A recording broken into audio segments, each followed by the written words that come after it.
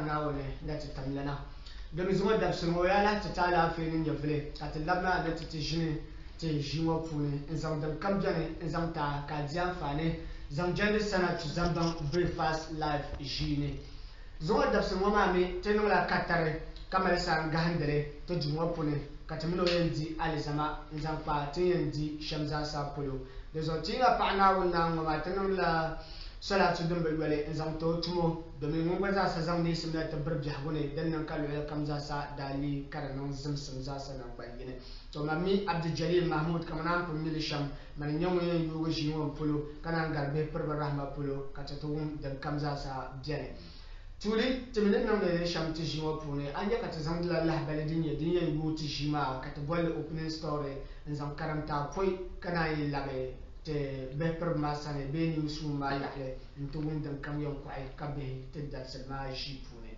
zo wami te jama zam kulla shakina clinic yahle lala ashit bil mo so kam za sam mile jinel pune de ba hande tamal min de tan kwan kwa ka bona la da te chawo da shite lala ashit to ma yala ashit shaldin be jahuma ne inge din yuna barnama yin yaye be ban zo pour dam gafara ban ma za sa kana barban zirgo tarba yi na ban yama ka su na ba ka kulu nan da batal tale don kuliyan cham ka ba don kuliyan ce ka ba barna jago ne kar balbe a shi to ma nufa da kwala yuni 1991 zo da sun wa be yuni shatin jama da yun peta on kule an bala ma to rozo lala shi tuma jen pola lala yun peta chuma kana ndi la zam trisha din ne don kon mun zallala a shi tuma be mun pale Dr. David Kisene Abdullahi mun gwaza ni Allah jumala na won san sham zam tsoe lala tatabo jin gwamma dan na kunye sham bala karmana shile ngore semin gwale septembre da pishinanu lala jima za sabtire zam ta baga semin gwale october da bayi dare ka ben shakam nan tabata to resultat labla nisu yale be berbara masale ko to ton ka ga tinya nya zuwa ba ce yule ka samu ne ka tambale ta juwa pune to hele info ya pam so we have a guest in our midst and I think she's a friend and a sister to us at Sana Zamba, and her name is Fouzia Alhassan Tua. Welcome to Sana Zamba. Thank you very much, Rama. Thank you. So Fouzia work, Miss Fouzia, Mrs. Right? Mrs. Fouzia, yeah. She works with Plan Ghana. Please, can you tell us what you do at Plan Ghana? Well, thank you very much, Rama, and good morning to your listeners. My name is Fouzia Alhassan. You can just call me Tua. And then I currently work with Plan International Ghana as a gender specialist, gender and influencing specialist on a project called the WISE Project. Mainly, we are seeking to empower women with economic skills, knowledge, and to support them to be able to get the resources they need to make decisions, to contribute to decision making at the household level, at the community level, because we believe strongly that when a woman is economically empowered, there are certain opportunities that she's able to access because of her power or her economic power that she has. And so it's a project we're implementing in the northern region and in Bono. Okay. So, but anyway, it's not part of our topic for discussion, but I just want to ask you, how do women access this program, this project that you are implementing? So we are working in selected districts. Yeah. So is it open or like no, are you going to apply or you just select? No, it's not. It's just for the selected districts. Yeah. I know, like the women, how can they get, like if someone is in this district in Bono or in the northern region, how can they also benefit from this?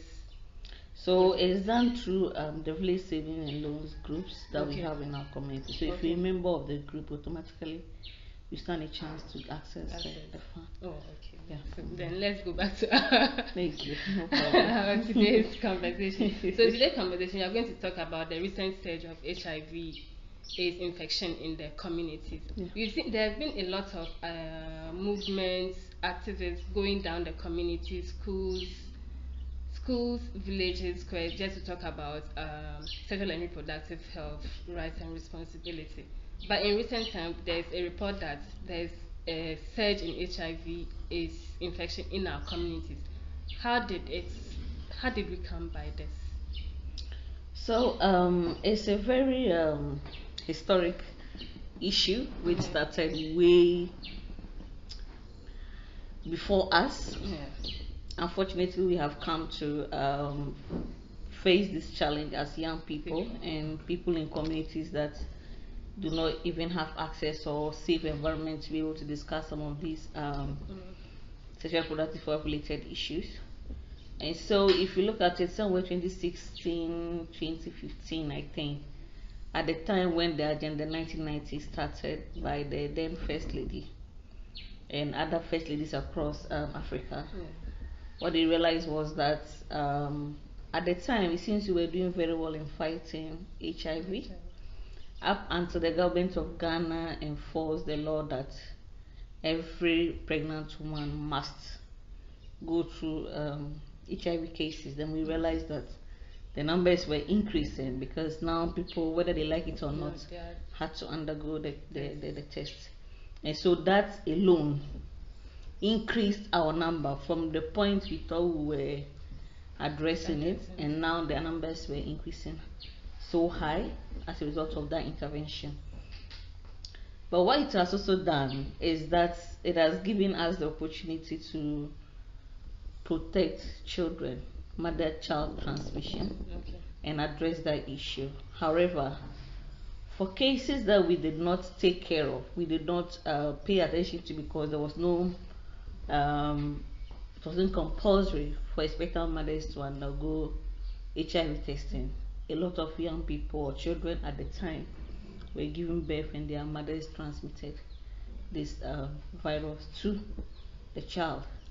And so beyond the sexual reproductive health issues which could have caused HIV related cases, there's also the fact that there's mother to child transmission which has happened over the past years.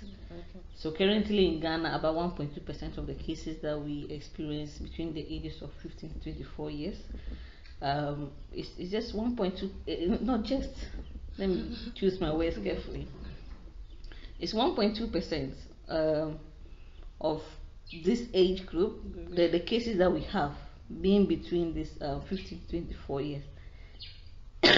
And that's very alarming because then it presents the reality of inadequate access to information about it, and also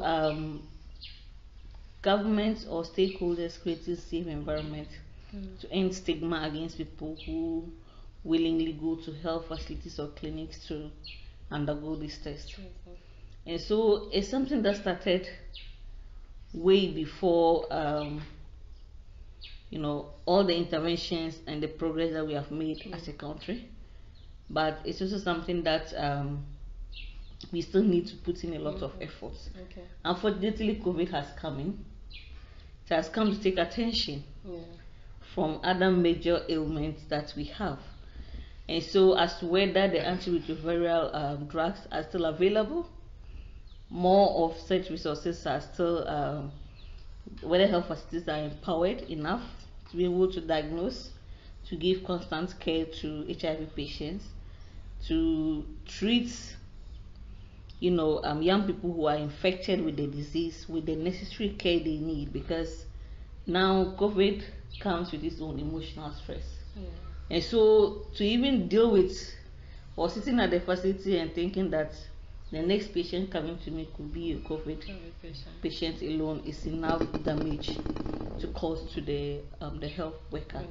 So how free are their minds to be able to deal with people who come in seeking for HIV services?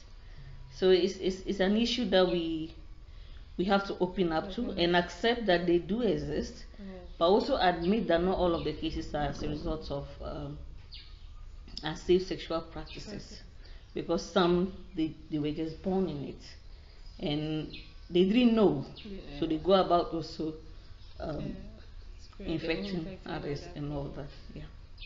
Okay, so I think this has actually opened my my brain to a different world, because for me I thought it was just people didn't really understand the sexual reproductive health education and rights, responsibility and right that was going on.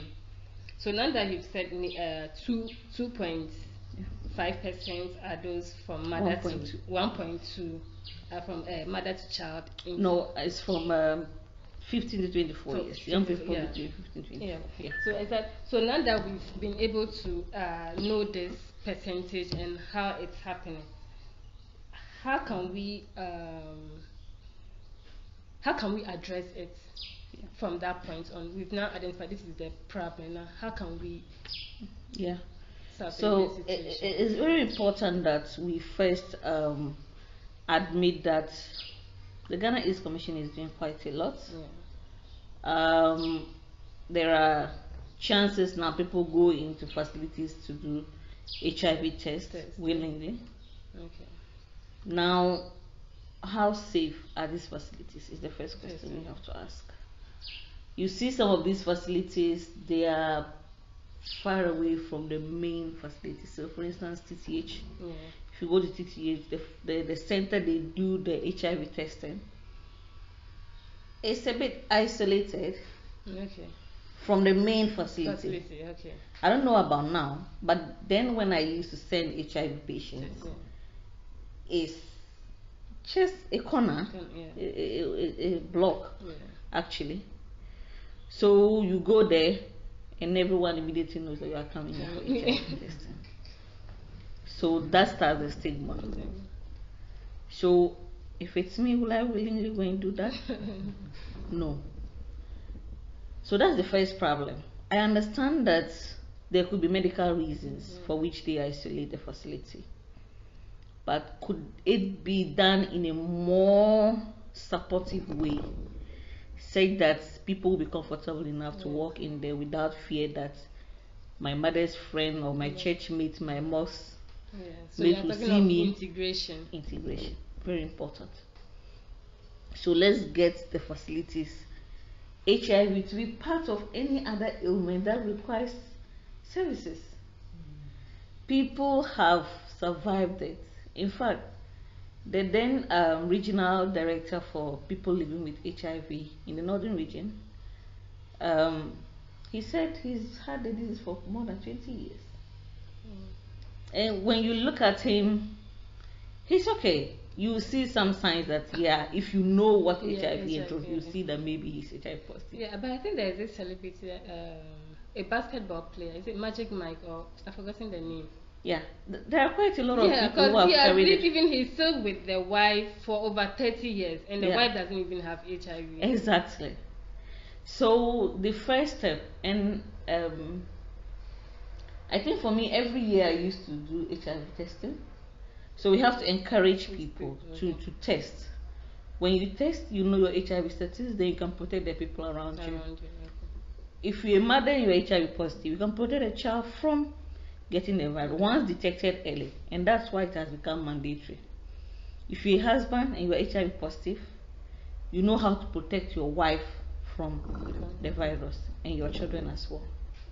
Now, the important thing when it comes to young people is about access to information about their sexual reproductive health.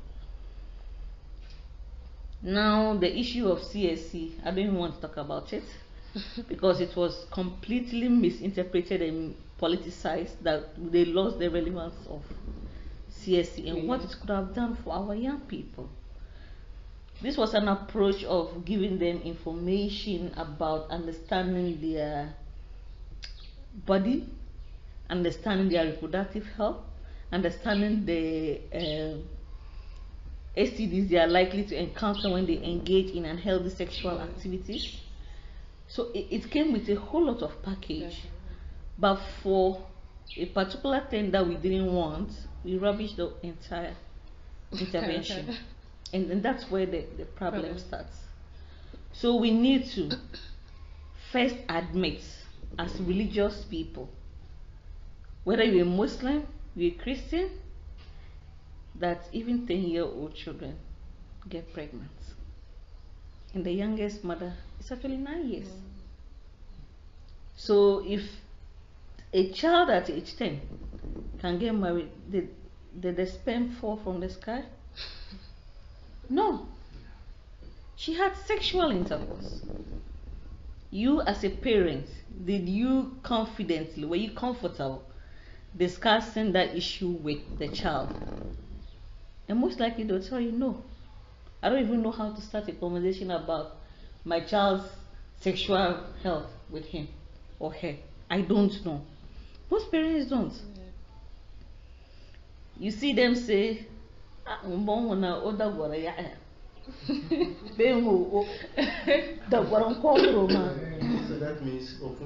that means the mother or the father knows that she's engaging in something. So they know that the guarama yayama be caution and they leave it at that. They don't want to think beyond the cause that there could be sexual activities going on. Can we say that we are in denial? We don't want to accept. We are in denial, and that is the root cause of all of this. I say that the approach that was used in raising our parents are entirely different. But that's not to say that our parents didn't have babies at age 12 or 13. They did. You see, but at their time there were limited infections or virus that you could, get as a result of your sexual activity. And it was normalized, child marriage was normalized. You get pregnant, people didn't see it as a problem because there was no education that could stop you from furthering your...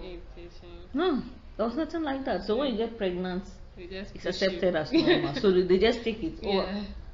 In fact, they get excited about it. And they push you to get married. They just it means you're a woman now. Exactly. And then again, at their time, they had a lot of resources around them that didn't require much hard work or what we call the white collar job that we now get as a result of education. So a household of 10, and each person could get 100 acres to farm, 50 acres to farm on their own. So if you choose to come out and farm, you will make your money.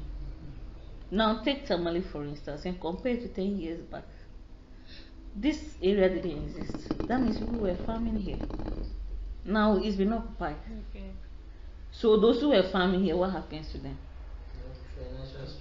Financial stress. So then the education becomes very important. And so when a child gets pregnant at an age that they can no longer get education, then the financial burden becomes a problem. And that we can't all keep farming because there's no more land enough. But there are other options that we can explore. So that's the difference between what we are dealing with now and what they dealt with. So giving them information is very important. Age appropriate, let me be specific, age appropriate information. So at age 10, what should my child know? They know that, oh, you are growing breast because you're a girl. As a girl, you have a vagina, you know that. As a boy, you have a penis, you know that. And when you are growing, it becomes bigger, you know that. You get hair, you know that. Take it step by step. So when you build that trust and they become comfortable in discussing anything with you, when a child or an adult approach them about sexual activity, they'll be confident and come to discuss that with you. So giving them age appropriate information is very crucial to getting us to minimize these HIV related issues, because then they know they can protect themselves, they can use condom. I tell myself that those days I was working with Savannah signatures, anytime you meet me, anytime, there are condoms in my bag. Am I bad? No. It could get to months and I'll not even use it. But they are always in my bag. I work with young people. I give it to them. Because I'm not going to be in denial that they don't have sex. I know they do. Yeah, you just mentioned condom, and I remember there was a time I went for one of this activism program with an organization. I realized that from the conversation throughout, they mentioned condom, but the thing was to prevent pregnancy, not HIV or or other any other yeah. STDs. Yeah. So, and I'm looking at, okay, the education, have we missed out somewhere? Like, we are more focused on the girl getting pregnant and dropping out of school than the associated diseases, STDs that comes with it.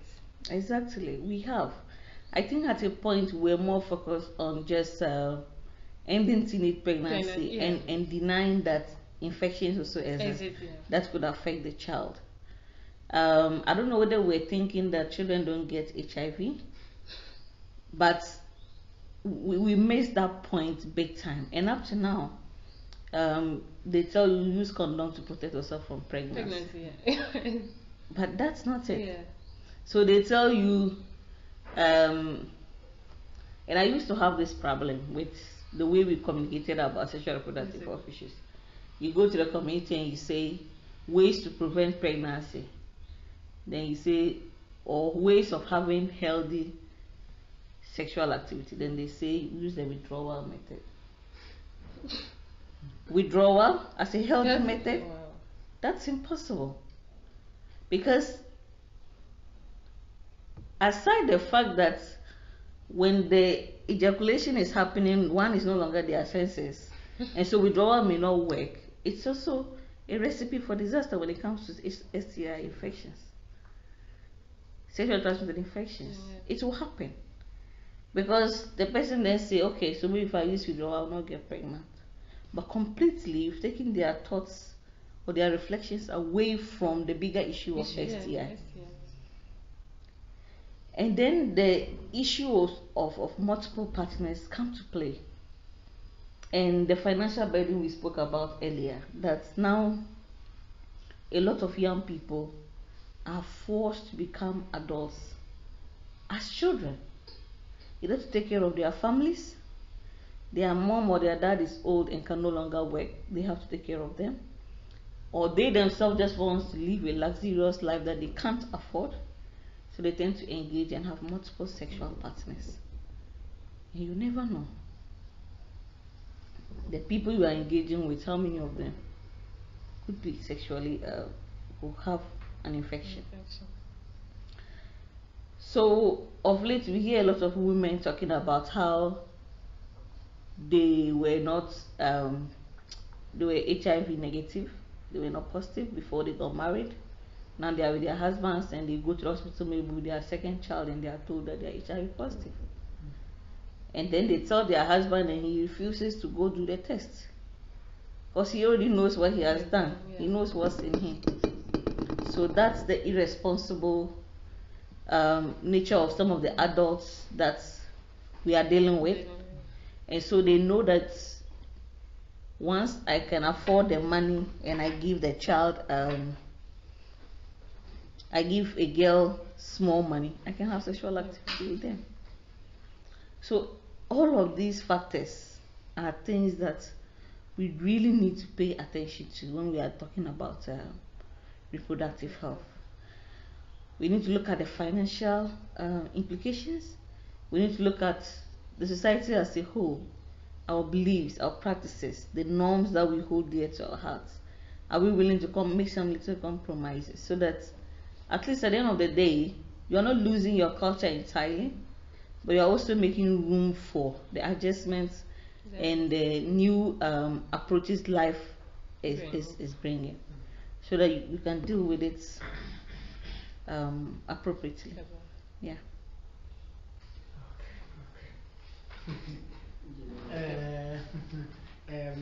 As you're Fouzia, right? Yes, Inshallah. In fact, the discussion is getting much more interesting. And this is to say, according to our explanation, parenting plays a role here. Exactly. Okay. So I don't know what are you doing per se to at least draw the attention of the parents to such issues, especially letting them know that they should. It's a must for them to speak to their children concerning these things. Yeah, thank you. I think that I've always said is that any intervention that targets only the girl child without their guardians is likely going to fail. Because when you give the information to the child, where would they practice it? At home or in school. So if you gather a group of girls, they come for a summit, and then you tell them you have the right to get information about your sexual reproductive health, you need to use condom when you are having sex, you do blah blah blah blah, and then the girl will go and buy condom and put in her bag, and she gets home. Unfortunately for her, her mom searches her bag and see the condom. Hell will freeze. Can you imagine what's gonna happen? Yes. So any education, sexual reproductive of education that focuses on only the children without their parents is gonna fail. And that's how come we are still here with so many interventions for empowering young people, and we still have some of these people getting pregnant, getting infected, and safe abortions and all that.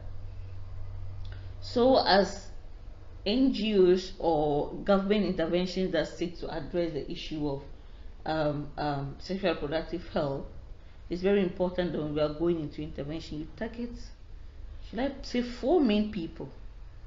One is the school management of the management of the school. So you can look at the school management committee, the PTA that's in the school, and then the leadership of the school in general. So GES, very important. The second group of people you have to look at are the traditional leaders in the community. You need to get them to understand. And I'm not saying that go in and tell them that this their practice of child marriage is terrible, so we are here to tell you that you should stop pushing children into marriage. They'll sack you. You need to approach them appreciating their values. What led to children being forced to marry? Okay. And why there's a change and they must try to make adjustments. So when I used to do this engagement, I go to the committee and I tell them, so your time as a mother, did you have a telephone? They'll say no. So okay, did you have television? No. Was there technology? No. And I say, now is there TV or not? Do you watch TV? Yes. Sometimes the things you see on TV, does it scare you? You hear them nodding, especially with music videos. Then you ask them, so when you see it, how do you feel? It scares me for my child. So that's why you need to give her the information before she gets it on the TV. So if you don't tell her and she sees what's on the TV, that's her first point of information. So she picks it as the right thing. She doesn't see anything wrong with wearing bikini and shaking your buttocks in the video, because it's now normal for her. Each time she turns on the TV, she's likely to see something like that. So that means that's become a norm for her. And we say that let me just use an example of this LGBT issue. We are fighting it because if it becomes a law, it becomes normal, then it's no longer wrong. Yeah. We have accepted it. But with a bill, with it not being legal, there is still fear, and it can't be publicly displayed. And that's the rationale behind a lot of the protest against the bill. So we don't want it to be a norm. So get the information to her first, so that when she sees it, she sees that there's something wrong with this. And I tell you, she's not gonna get that information from the church or the mosque, because what we are doing there is morality. We are talking about morality in relation to what our prophet did, what Jesus Christ did. We are not going to tell her that, because we ourselves, we don't even want to believe that. Yes. We think those in the music videos are possessed by evil spirits or something. But no, So they are going to get that information, and she won't get it from the church or the mosque, but from you and the school. Now the third group of people are the parents that you need to get to understand that we are coming to your school. The information we are giving your children, this is it. When they come home, they are likely to practice some of the things we are teaching them. When they do, and you are not certain, you are not sure, you are afraid as a parent, get back to us. Then we can guide you. That means the child is probably misapplying or misinterpreting the information you give, and they are taking the wrong path. Then the fourth group is now the children themselves. So that they understand, they get the information, the parents get it, the school gets it, the traditional leaders and the religious leaders, they get it. So with all of these groups having the information, when one is practicing it, it's no longer going to be a problem. So it's not like the youth activism that we are doing. It's like we've removed all the first three and we are using only and one. That's why it's failing. Yeah. That's why as an NGO, you go to a community, introduce a project, 2 years, 3 years, you finish. And the next time you go back there, 3 of your club members are pregnant. You are asking yourself, is it that I didn't do things well? Yes, you didn't. Yeah. You didn't engage the relevant stakeholders. You didn't get the people to appreciate the rationale. And a lot of, sometimes I sit back and I listen to our younger people growing up talk about issues about rights, and I smile. Not because I'm so excited about the information they give. They have the information, all right, but I'm afraid about the approach they use to deliver the information. When you stand before elderly people, trust me, you have to find a different way to give information you would have given to 15-year or 18-year-old people. Don't treat them like they don't know. No.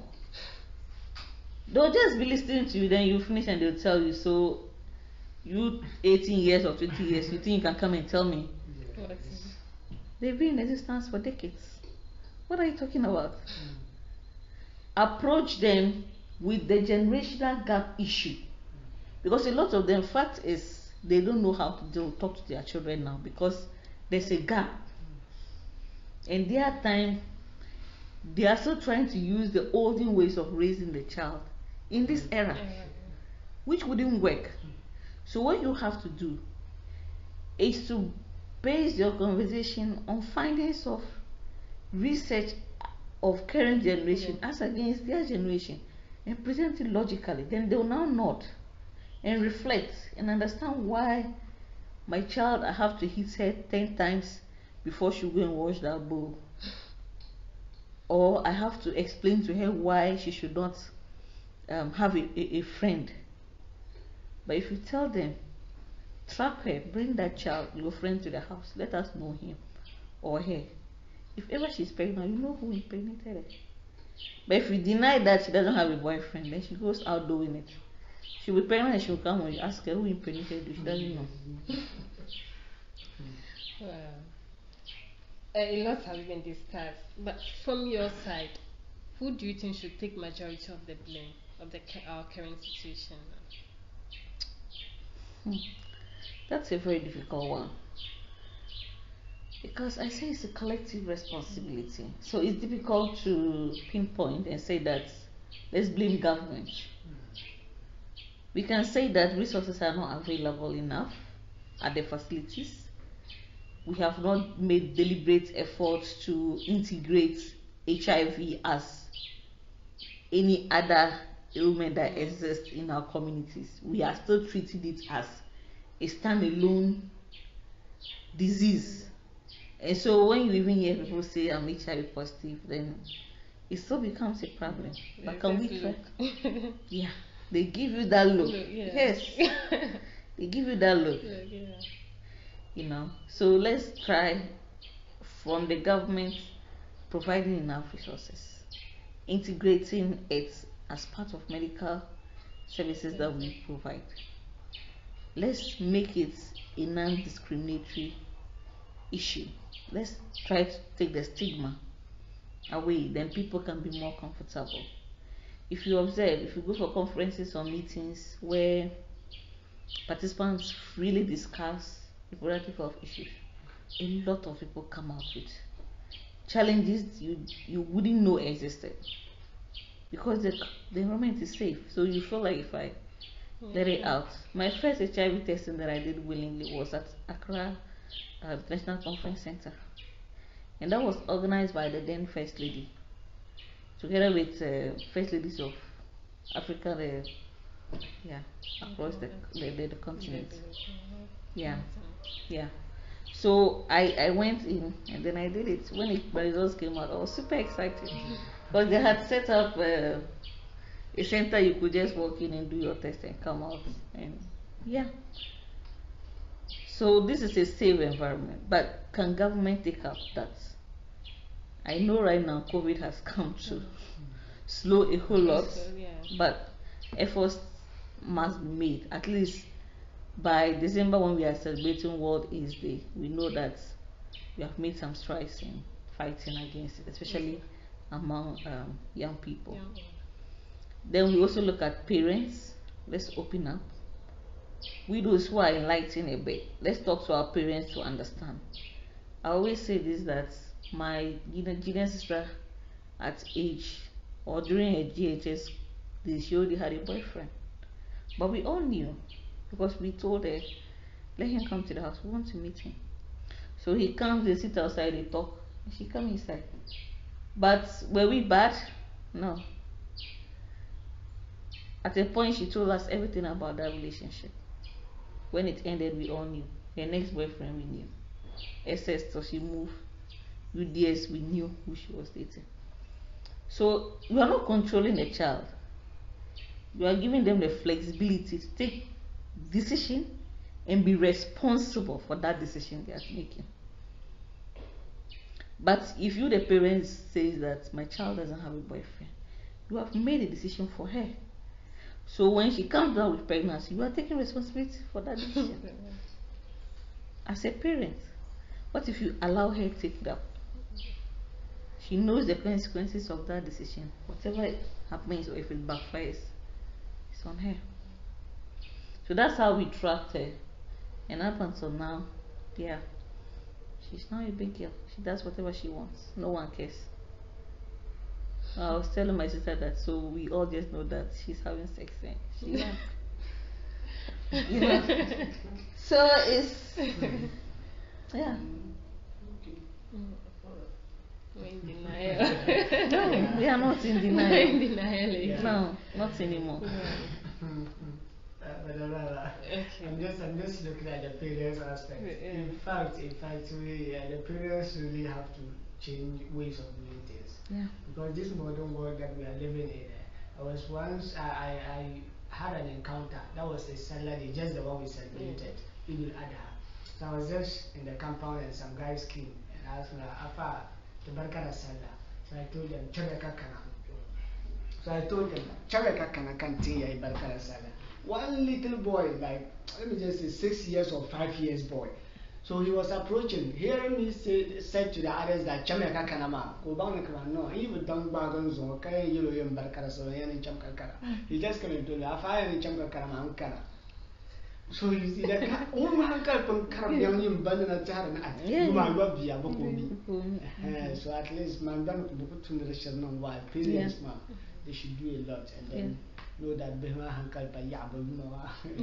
I think that we've been in denial of the current situation that we are in is influencing how we are suffering now. Because if you really accept that they are practicing it, now if you accept that means you are not going to look at how are we going to solve the issue, or how are we going to mitigate what's happening. So I think we need to stop being in denial and accept the fact that it's happening.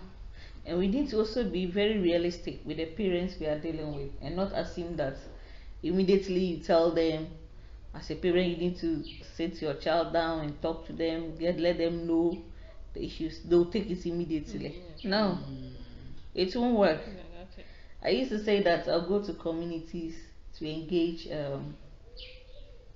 community leaders, and for 3 times I'll meet them the first time. We'll talk and talk and talk, and I'll never mention the reason I'm there. Second time, we talk and talk. I'll never tell them why I'm there, because I'm trying to build a rapport that when I finally come in with that information, they know that this person wants what's best for our children. So I will meet them, talk about their olden days, we share a history, they tell me what, and I'll never mention sexual reproductive health.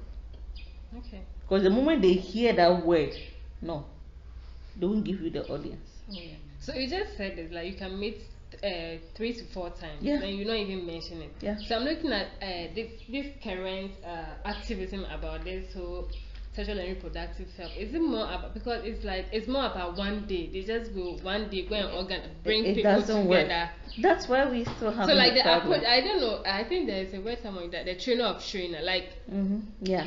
Because like you have this information doesn't mean that you can train people or you can go and talk to people about these things. So let me tell you, my Savannah Signatures days and the sexual reproductive health trainings I underwent, I think about 3 times. Okay. All 5 days each before I was finally certified as a master trainer in sexual reproductive health. So that means. And this was done by our Dutch partners. Okay. They come to Ghana, spend a week with you and train you, go back, come again, train you 3 times. The 4th time, then do now certify you with the certificate. So that means, can we say that all those going around doing this education, they need more capacity. They don't have the skill yet.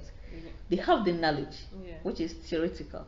So, but how can we control these activities? Because it's like they are doing more harm than good. So if you don't really know the information or the work that you are doing, then that means what you are impacting or you are going to do, that means you are not, it's just zero. Okay, it's the regulation. The question. Not necessarily they are doing more harm. Yeah. But like, let's say that they are not doing more harm, but is it helping? Because they go there, they talk to them, so they haven't done anything wrong.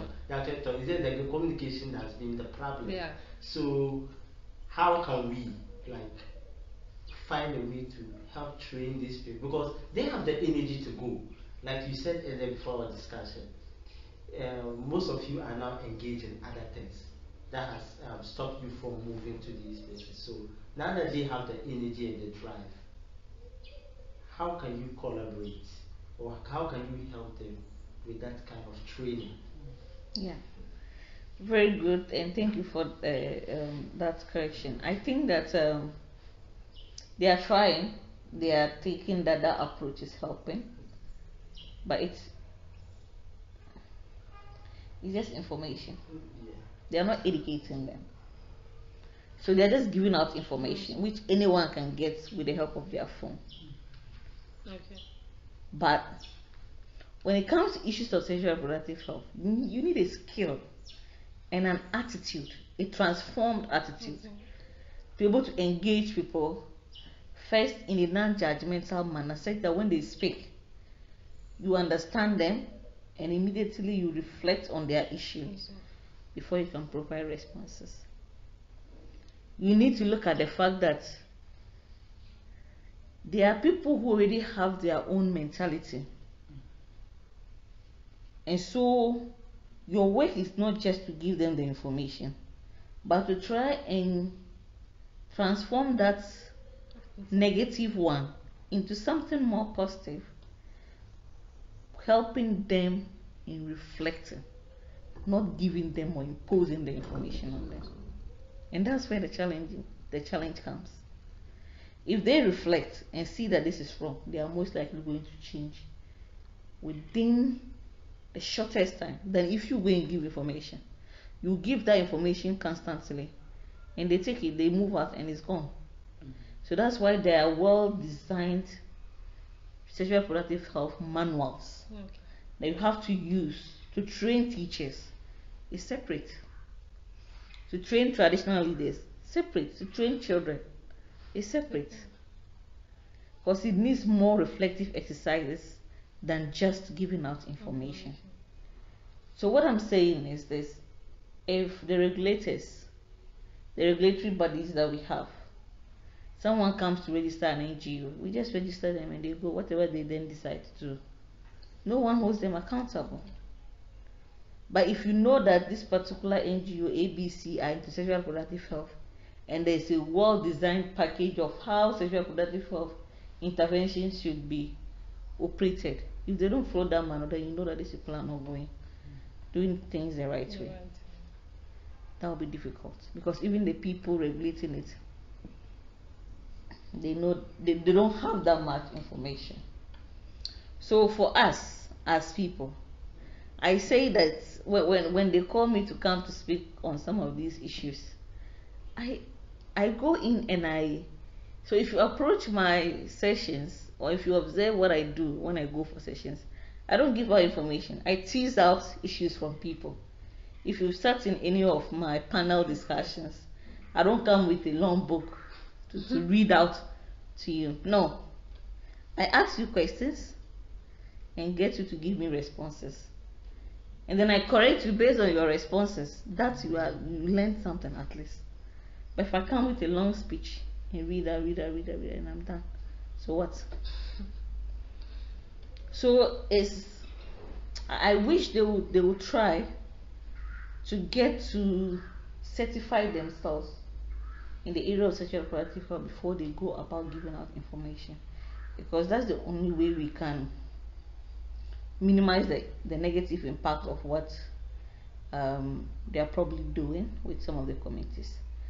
That's not to say giving out information is bad, not at all. But if you really want to change the attitudes and beliefs of people, their mindsets, you need to be more education focused rather than information focused. Yeah. Okay, so I think we are just last question to add. So we've talked about all these things. Now my last question is, how can we mitigate all these things that we've discussed? Yeah. So I think Fishbone has managed to convince me to an extent to go back to my activism, which I think is the first step for me, because I think change starts with you. So I'm starting the change. We go out more with information, age appropriate information, very important. We go out with information about how to help parents guide their children or train their children. Puts pressure on governments and policy makers to see how they can at least consider some of these interventions, and if possible we go back to that conversation of CSC, because I think it's very important. And then from we as activists, we need to do a bit more of learning about what we go about talking about. We need to understand it ourselves. We need to appreciate the issues that we are discussing and its impact on the people, and to understand that when you give out wrong information, it ruins the whole efforts. So we need to. And I'm willing, at least, if I spend 2-3 days with you as an activist for sexual reproductive health and rights, if we do it consistently for like a month, you should be able to appreciate the approaches that you can use, not the information, the content, because it's all over the place, but the approach you can use to engage. And just maybe the cases that we are dealing with now will reduce. And hopefully in the near future, if government is able to curb mother to child HIV transmissions, I'm very sure and positive in the coming years we'll have less numbers within the age group that we are looking at, because then they would have been protected from their parents during childbirth and all that. Thank you very much. I think I have a bonus question. It doesn't have to be part of this thing, but back to the seminars and the staff you usually organize as activists. Is it possible, like the 15-day or I say 24 days there's a training you went through? Is it possible we can organize some, not only the activists who are going around doing this, but also to maybe the new or incoming school prefects? Because they are more like always in touch with the school than you come monthly or quarterly to come and have this discussion then before the grand day. So I'm just thinking, is it ideal that they also the prophets that the school prophets like they go through some certain basic training about that, so that they can add it to their morning session, either ensemble or something like that. Or we have school religious talk, we can also have SR talk, so that they can also communicate. So once they are doing it on a daily basis, then organizations can visit on quarterly or monthly basis. Then when you have the grand finale one, at least you know that it's in stages. So they are learning in stages, in a way. That's where they can come. Because like we're saying about the one-day packed event, if they learn it in stages and you come to the grand finale, at least there's some kind of hierarchy they've been following to the end. So I don't think that we going there quarterly or monthly to talk to them constantly, but if it's an everyday thing they practice, then when you come quarterly or monthly, you add up to what they've learned. You receive information for what they've learned.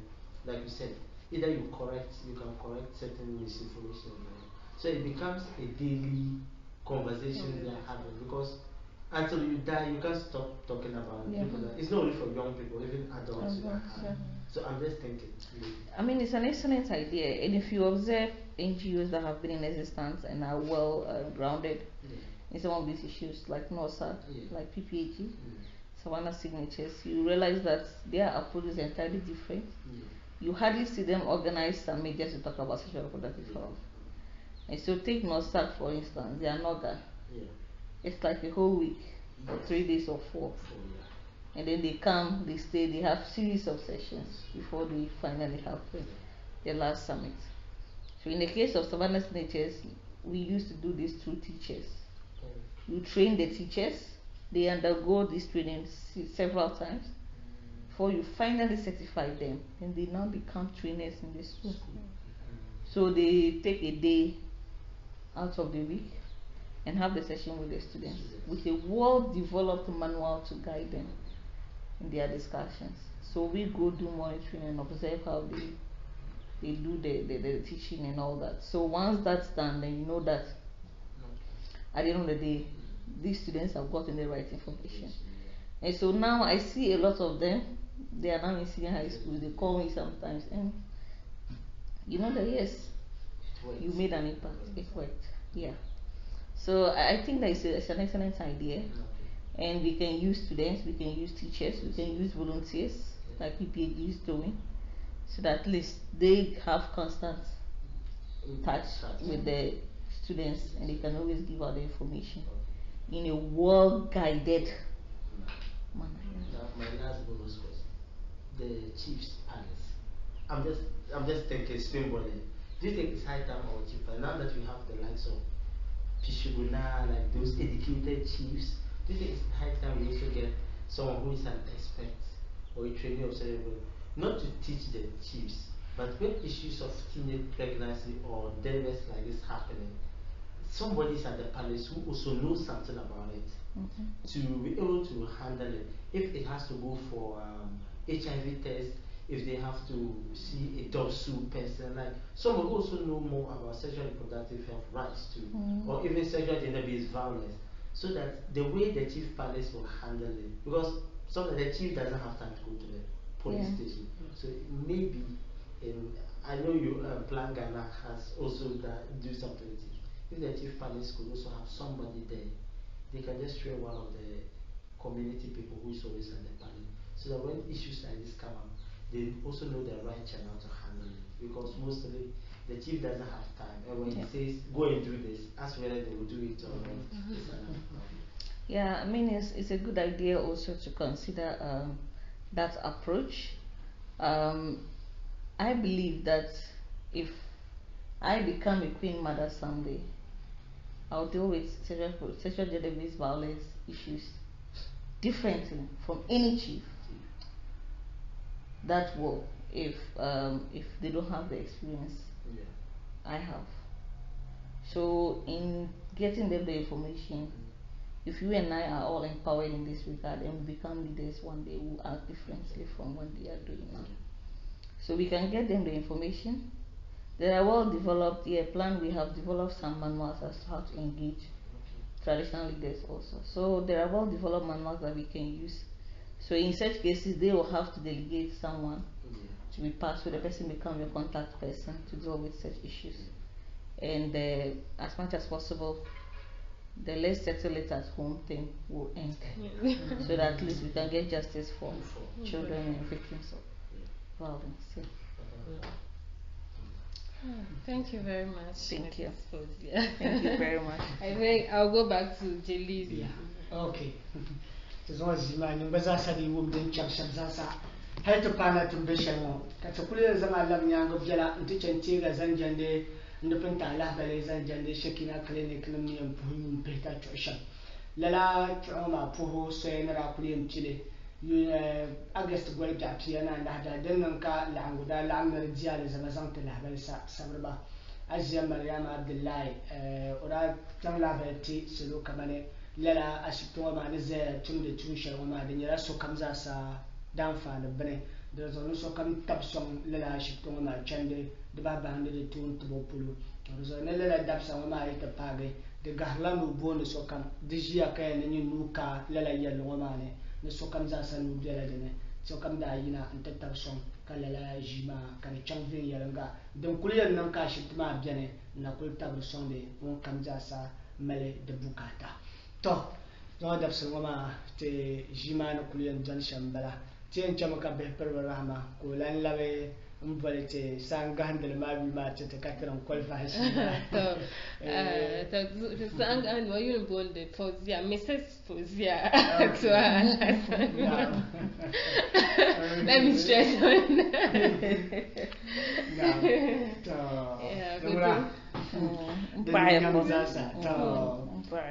زود بسلمان دم كانت الناشم بلا تمن بهبر كمان بهبر الرحمة يلما مسيس فوزية توا الحسن ne بهبر بالرحمة تولاي زكريا نيوز اديتر بلا ما زانتي صلاة زنبا ومن نيوز روم مازا تبوربا فين يلنغا نناو نيو سامجالي بغبغ كاري تما نو كم غومدا اي ووم جاندي YouTube channel zo anto subscribe sasha kamti ko la ba tup kanin baza nyele lalan yala bana to comment anto zama lahbalti o ya shamuma sa'tlungo ama bagungo kan baramala pibungo kamala alhamdulillah to gore den ma zasa ka bazana to lab shay zamta zunuma ka ban ban yadin kam zasa kware ka behra kayen chapsa kayela al jaddu fil jiddi wal hirmanu fil kasl من يلعب جليل محمود دمكان الجامعة